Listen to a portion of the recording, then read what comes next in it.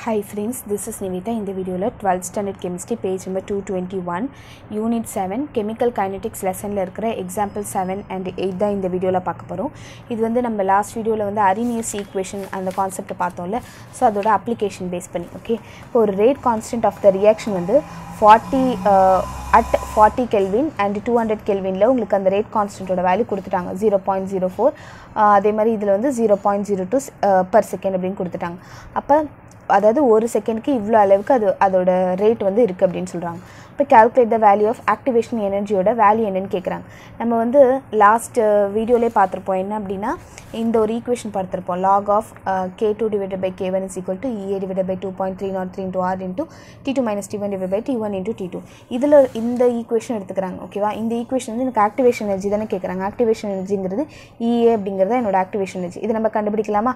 இப்போ நமக்கு வந்து ரெண்டு ஹிண்ட் கொடுத்திருக்காங்க. என்னன்னா 400 கெல்வின்ல எனக்கு 0.04 per second இருக்கு அந்த ரேட் கான்ஸ்டன்ட். அதே மாதிரி 200 கெல்வினா இருக்கும்போது எனக்கு வந்து 0.02 per second இருக்கு. இப்போ நம்ம இது ரெண்டத்தையும் தனித்தனியா எடுத்து சப்ஸ்டிட்யூட் பண்ண போறோம் ஓகேவா.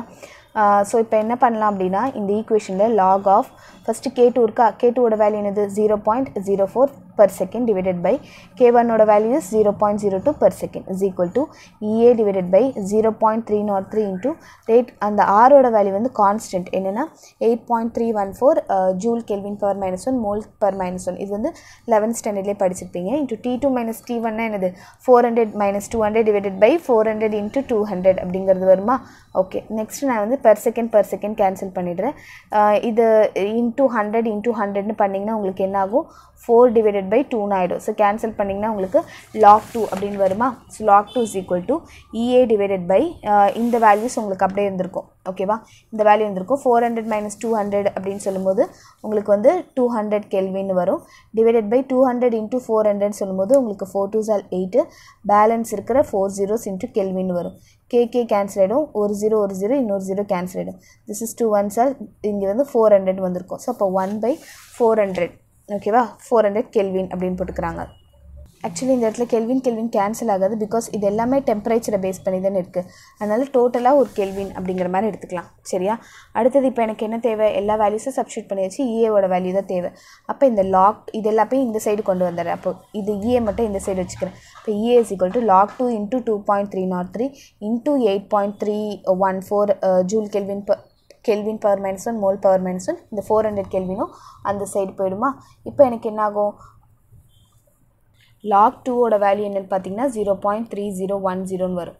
ஓகே. இந்த இடத்துல வந்து கெல்வினும் கெல்வின் பவர் -1 கேன்சல் ஆயிடும். அப்போ உங்களுக்கு ஜூல் மோல் பவர் -1 அப்படிங்கிறது மட்டும் கிடைச்சிருக்கும். இந்த log 2 ஓட வேல்யூ 0.3010 into இந்த வேல்யூ சோ இது எல்லாத்தையுமே உங்களுக்கு மல்டிப்ளை பண்ணீங்க அப்படினா உங்களுக்கு 2305 அப்படிங்கற அந்த ஆக்டிவேஷன் எனர்ஜி கிடைக்கும். சோ இப்போ நான் மல்டிப்ளை பண்ணி பாத்துறேன். log 2 ஓட வேல்யூ நம்ம என்ன எடுத்துறோம் 0.3010 ன்னு எடுத்துறோம் into 2.303 into 8.314 into 400 ஓகேவா. அப்ப 2305 அப்படினு வருதா? சோ அந்த வேல்யூ மட்டும் எடுத்துர்க்காங்க ஓகேவா. அடுத்து energy activation எனர்ஜிங்கிறதுனால joule per mole அப்படினு எடுத்துர்க்காங்க. இப்போ நம்ம நெக்ஸ்ட் பார்க்க போற சம் என்னன்னா the rate constant k of the reaction varies with temperature. the rate constant and the temperature வந்து according to the temperature rate constant வந்து vary ஆகுது. so the following Arrhenius equation வந்து இப்படி கொடுத்திருக்காங்க. சிம்பிள். இப்போ நம்ம இந்த ரெண்டு வேல்யூஸ் எடுத்தோம்ல அது மாதிரி இல்லாம ஒரு வேல்யூ மட்டும் எடுத்தோம்னா log k = log a minus of ea divided by 2.303 r into 1/t அப்படின்றது. சோ இது படி மாறுது அப்படினு சொல்றாங்க. இந்த ரேட் கான்ஸ்டன்ட் இந்த டெம்பரேச்சரை பேஸ் பண்ணி எனக்கு மாறுது. இந்த ஈக்குவேஷன் படி மாறுதுன்னு சொல்லிருக்காங்க. ஈங்கிறது ஆக்டிவேஷன் எனர்ஜி. இப்போ நம்ம இந்த கிராஃப் இஸ் plotted for நம்ம இந்த கிராஃப் வந்து எதுக்கு plot பண்றோம்? இந்த log k க்கும் ஓகே இந்த log k க்கும் இந்த 1/2 க்கும் இடையில நம்ம plot பண்றோம். அப்ப எனக்கு straight line with the slope of -4000 kelvin அப்படிங்கற அந்த ஒரு ஸ்லோப் வந்து கிடைக்குது. அப்ப ஆக்டிவேஷன் எனர்ஜியை தான் எனக்கு கால்குலேட் பண்ண சொல்றாங்க. சோ நான் ஃபர்ஸ்ட் வந்து இந்த ஈக்குவேஷன் எடுத்துக்கிறேன் ஓகேவா. சோ இந்த ஈக்குவேஷன் என்ன ஃபார்மட்ல இருக்கு? this is y and this is x. Okay. this is y and this is x. இந்த log a அப்படிங்கிறது ஒரு கான்ஸ்டன்ட். ஸோ பேலன்ஸ் இருக்கிற டேர்ம் எல்லாமே எனக்கு என்ன ஆகும் எம்னு வரும் ஓகேவா.